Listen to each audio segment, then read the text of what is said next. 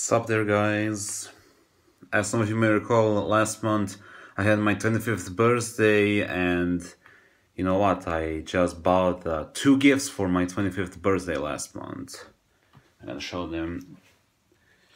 The first one is, well, Legend of Zelda Tears of Kingdom, which I wanted to get ever since it was announced, which is a sequel to the Breath of the Wild, which I had a lot of fun with. And I bet this will be even better. As for the second gift, which is one I really wanted to show you. Oh, this is a heavy... the PlayStation 5.